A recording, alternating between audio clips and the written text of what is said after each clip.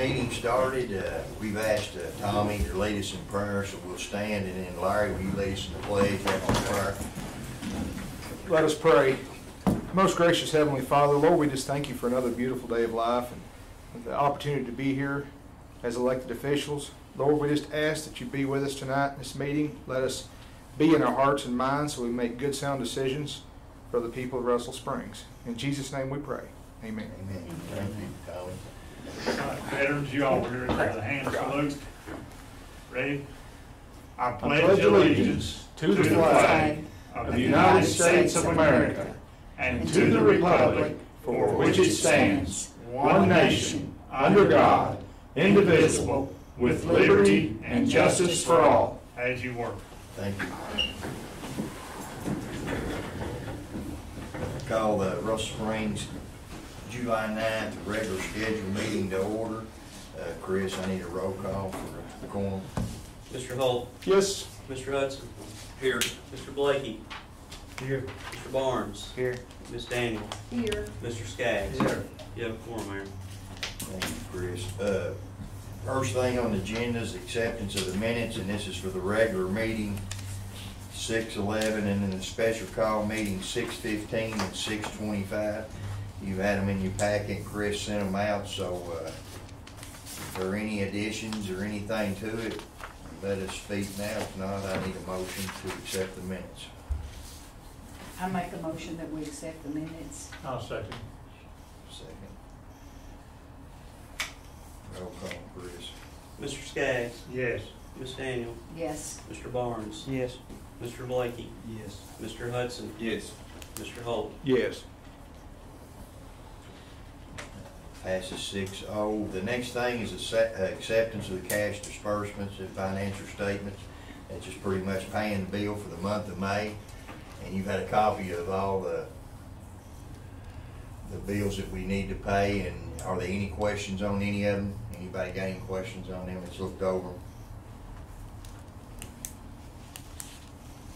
I make a motion we pay the bills. Thank you, Tom. Need a second? Second. Go ahead, David.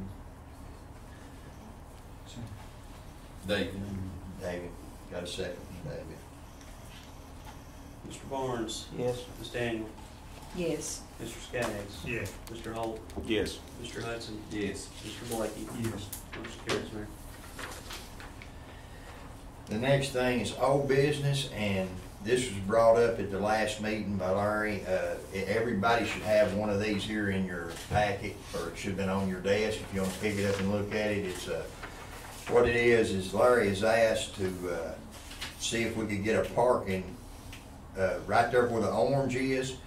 We submitted it, but we're going to have to do a little bit more investigation. We made a deal with Billy Blair that he could park his cars out in front if he would let the city put a fence right there to keep people from driving through there. And I think, David, you done this fence, did you? Built that fence, and so we supplied the fence and put it up. So we're going to talk to David a little bit further in that. But where the yellow is and where the blue is, that's where we've suggested we would like a crosswalk. And we've sent this into District 8 in Somerset.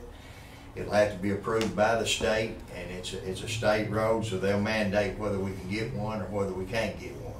And where the orange is, that's parking spots. Larry, we're going to check on that with them. We also put that in the letter, the email Chris did when he sent it down.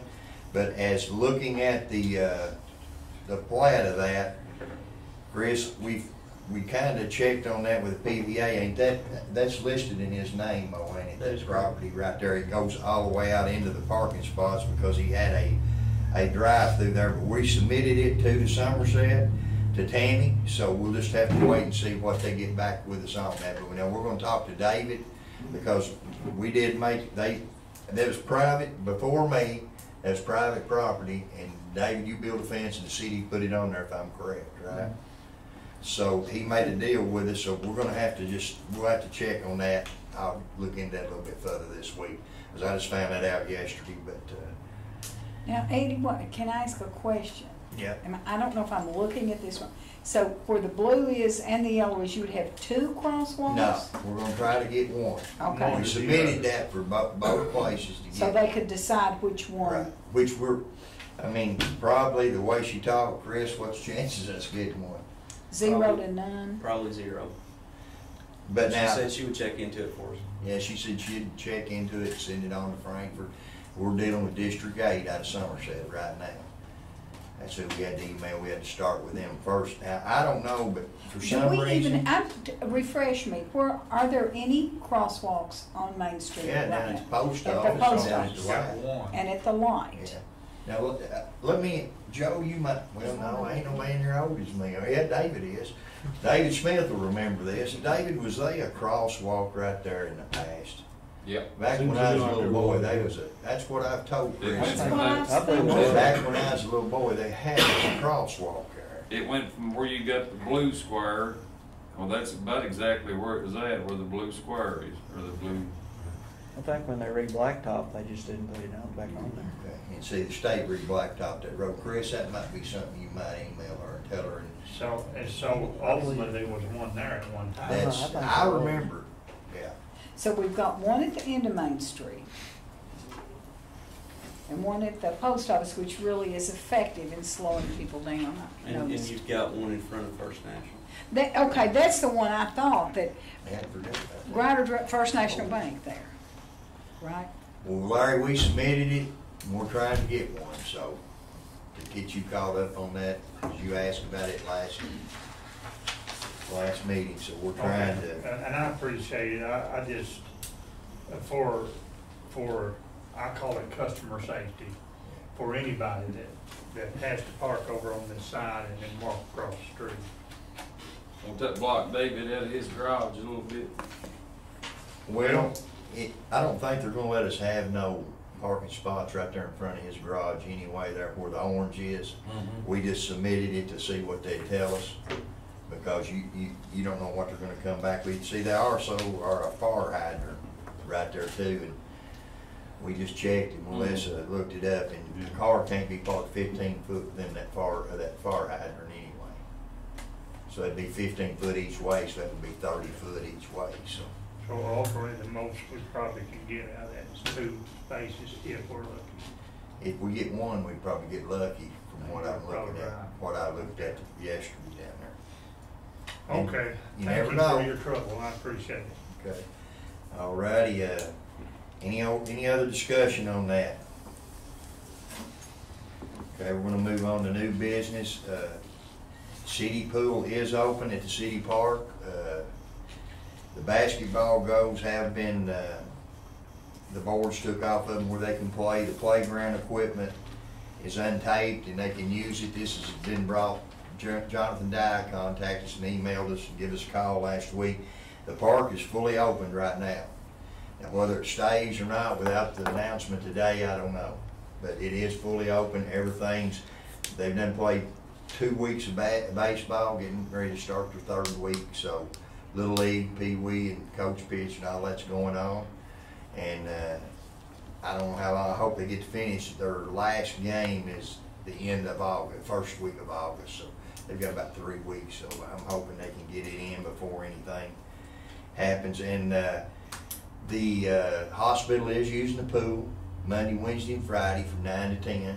And the high school swim team is practicing Tuesdays and Fridays 2 days a week using the pool. So everything's pretty much being used over there. And if you drive through, it looks pretty good right now. I'm really tickled with being the COVID virus going and stuff, how it does look, because we didn't get to do a whole lot. But it does look really good. And they put new sand in the volleyball court.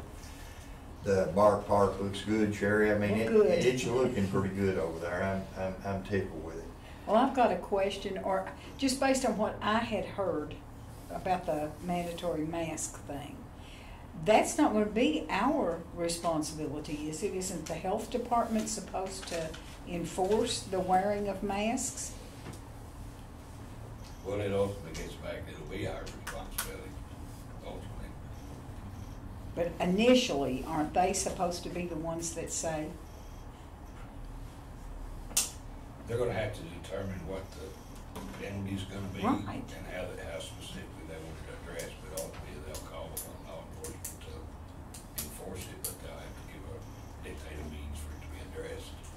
Who's the talking What- about mandatory mask? As of 5 o'clock tomorrow, if you're in public, this was what the governor said today, best I understood it. If you are out anywhere in a front-facing business, you will be required to wear a mask. It's a mandatory requirement. What KRS will that fall under? It actually will fall under just a follower to the orders from the executive authority of the governor. Just an emergency. Kind of like when this first started. Is there a fine attached to that? I don't know, that's what Joe was They- saying. they We can don't know say- what the penalties are or anything, But but, they haven't said anything to my knowledge yet. but basically that was the rule or the order today, was mandatory masks. That's gonna be fun to watch down at the lake, watch it being enforced. That's gonna really be fun. We don't have to worry about that down at the lake. All we have to Well, no, worry I about is know, what's going on in Sherry, but we're talking town. about I know. requiring everybody to wear it. That's open air over in the park. I know it It's is. wide open. To me, it's stupid, but Let's I'm not let's get disagreeing. back on the city Yeah, park here. That's what sorry. we, that was the topic of discussion. Does anybody have any questions about the park or anything going on over at the park? I'm glad it's open. Good. Yeah, me too, tickled to death. Has anybody else got anything? That's all the agenda. Before I do the mayor's report, get into some special things we got going on here tonight. Are we still up in the air about a fall festival, lady? Is that still tentative? The what? The fall festival? As of right now, but I mean, I know, I'm not Yeah. putting you on the spot, but yeah, I mean, we sent the money, secured the artist, so. yeah, I and don't now know we whether- just have to wait and see. That ain't gonna be up to us, and No. since you brought that up, I wasn't gonna bring this up, but the J.C.'s is having a demolition derby tomorrow night, and they called us, and the city wouldn't make a call on it, so we pushed it back on the health department, because the health department, Jonathan Dye and them has made every decision.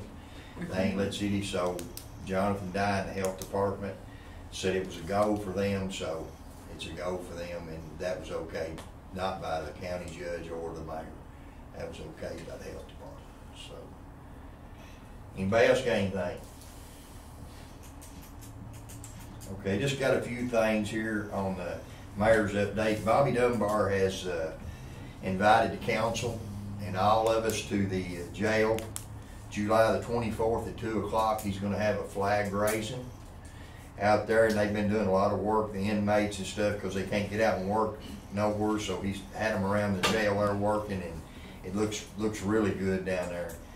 And so he's invited all the council and the mayor and the police and the fire and everybody to a flag raising ceremony, July the 24th at 2 o'clock, if you want to write that down. And then ABC in the police building, if you look at it out there, it looks like we're not doing nothing right now, but Rick Nell's doing all the iron inside right now, so we're still moving along. We're probably 45 to 50% done with it right now. And they're supposed to lay the brick the first of the week on the front of it, so once they get that done, we should have it all dried in after we get the windows and the doors in it, then we'll just lock the inside. And then we want to thank everyone who's dropped off food here for our police and our fire department. That means a lot to us with everything that's going on right now. We appreciate it. We've had 2 or 3 different people and different organizations to drop food off, and man, we appreciate it, didn't we, Joe? Absolutely. And we do, because one of them we really needed it, and they was out on all day hunting down the 3 criminals. I want to thank the police department for catching them the second time and putting them in jail. So thank y'all very much. And they got back and there's food for them, so that really meant a lot to them and me and us. So, and then the next thing is the T.J. Sampson open house, August 7th at noon. They're going to have a open house and a ribbon cutting up by Walgreen, between Walgreen and Watkins Vision there. That's the new building there is built. That's going to be the new T.J. Sampson health clinic. So if you want to clear your schedule for that, I know I got a text yesterday, and Mr. Thornburg would really like for us to show up, or some of us, so it would really be important to them if we show up. So That's it. And then the next thing, this meeting tonight's really not about the city of Russell Springs. It's not about us. It's about Joe Michael and what he means to the city of Russell Springs. And he is retiring the end of the month. And I got a plaque for him, and they put the wording on it. And I tell you what, I hope I can get through reading this because it. Going up here, Joe. It's what he means to the city. It says, "Your brothers and sisters, co-workers and friends salute your success. We are inspired by your strong work ethic, motivated by your fearless attitude, and humbled by your loyalty. Thank you for all your wisdom and help during our adventures together.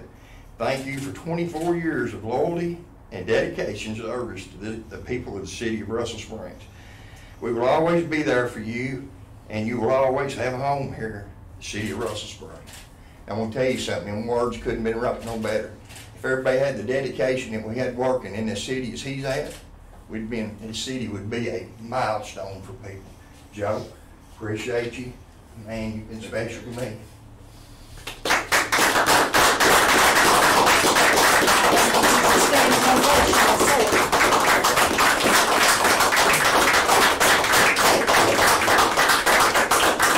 Appreciate you, Joe.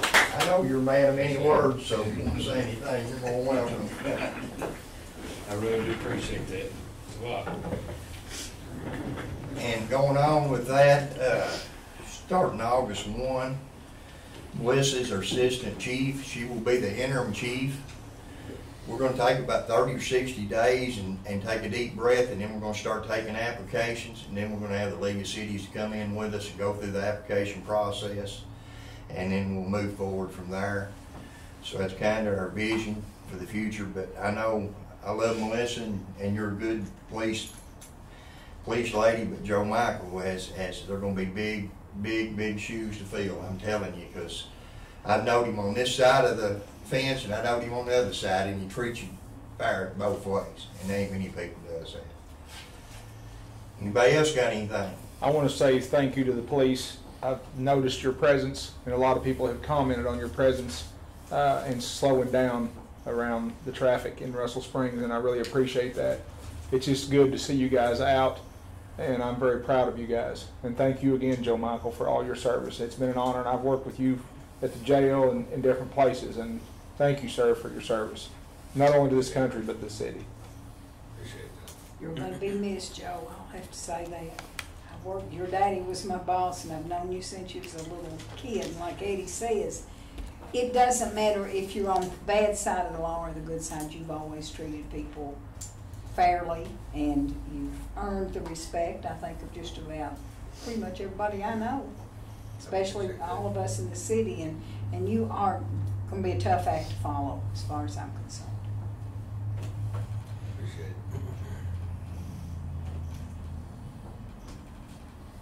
Anybody else? I appreciate you, little brother. I'll just keep it short and sweet. Ain't a lot to be said, but time is of essence. So appreciate the job you've done. Appreciate your service to your country and to your community.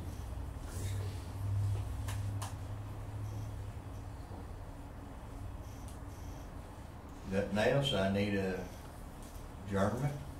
I make a motion we adjourn this meeting. Got a motion from Larry, need a second? Second. All in favor? Aye. None opposed. Thank y'all, appreciate y'all. And Joe will be around for pictures after the meeting. Autographs? No kissing, no kissing. Would it be better if you did it with your camera? And then you can email it to me? Is that what? John, thank you, You buddy. got my email address, don't you?